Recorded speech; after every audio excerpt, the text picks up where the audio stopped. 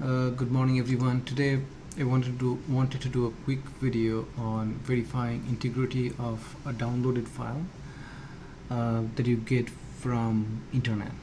Okay, and these days we download file all over the place, and it's very important that we make sure that the file that we are downloading is not somehow compromised, and you don't have any malware in those files. Okay, so why integrity is important? Integrity, if you know a little bit of security, it's part of the CIA Triad, which stands for the confidentiality, integrity, and availability. Most of the time what we use to verify the integrity is something called hash value, and there are several different options, several different algorithms that are available to create a hash. Now, to be a good hash function, there are a couple of properties that you should know. Like if I have a file, and if I'm running, say, a SHA algorithm, it should produce one unique string. Now, if I run the same algorithm on that same file, say 100 times, I should get the same string value as long as there is no change in this file. Now in here, if I add something, if I say add a star or dot, such a small change, and if I run this SHA algorithm again on this file, it should give me a completely and dramatically different hash value. There should not be any similarities at all between the previously created hash function hash value and this one. We'll look at how to generate the hash value and validate using 3 different hash functions and command line, and we'll also look at one Open-PGP validation where you get a signature key and you'll be validating the signature that was generated from after signing a file. So I'm using the Ubuntu system, and in this system there's a small utility program that gives you a very nice GUI called gtkhash that I highly recommend everyone to use. I already have that installed, so all you really need to do to use this program is run your sudo apt install gtkhash in your command line, and it will get you the program installed in no time at all. It's very easy to use. All you need to do, say for this exercise, I have downloaded this Ubuntu 20.04 beta desktop release today, that was released probably yesterday, and I want to verify the MD5, the hash values for that particular release as far that I have. So all I need to do, click on here, go there, choose that file, okay, and open it.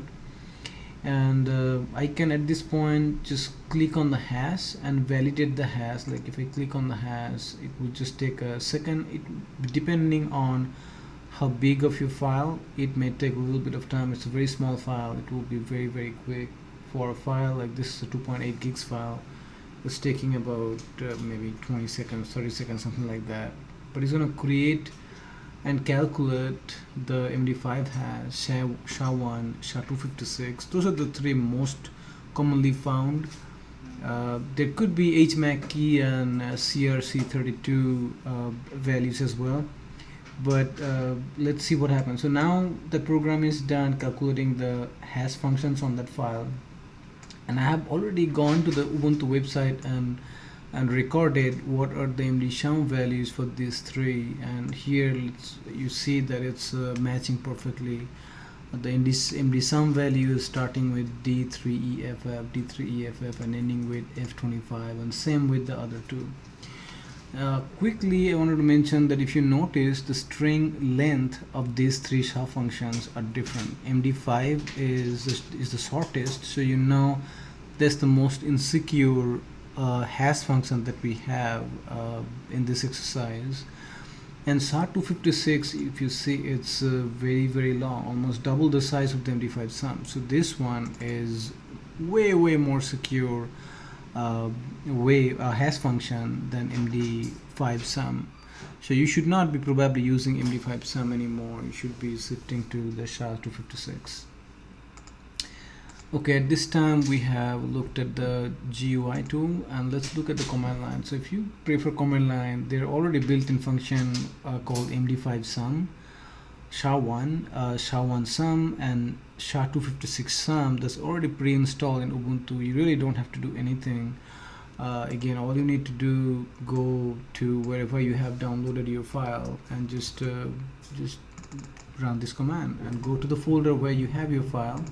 Again, my example is the ISO file that I have already downloaded, and I'm going to paste it, and I'm just going to let the MD5 sum calculation go through.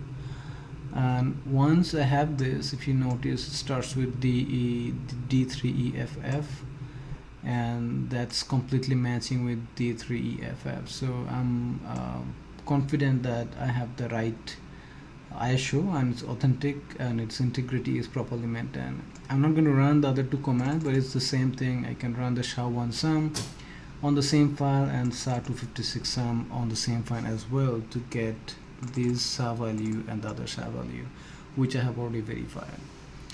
Alright, one last thing I wanted to show you.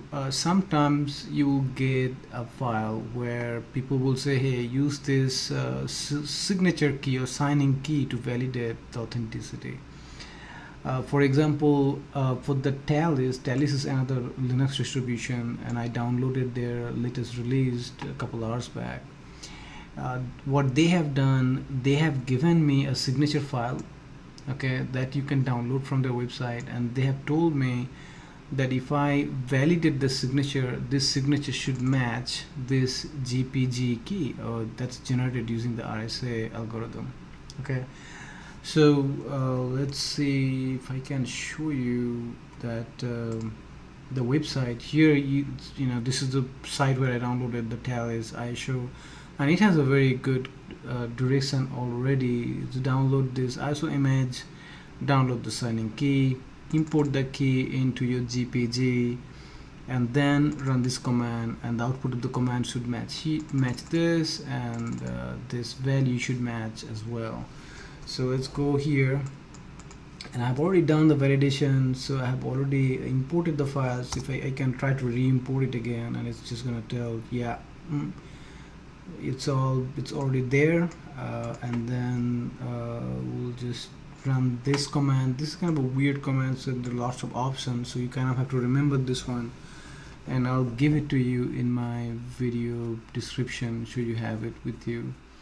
And if I run this one, if I run this one, I think it's running, and we'll just wait for the output for a second, and we'll validate that the key that is being generated here, 50E2 ending and starting with FE, ending with 50E2, so I can confirm that this is also a valid signature that I like. I think that's all I wanted to present you today in this video about how to validate your file. So please check the integrity of your file, be safe, and have a good day. If you like the video, please subscribe and give me a thumbs up. Thank you.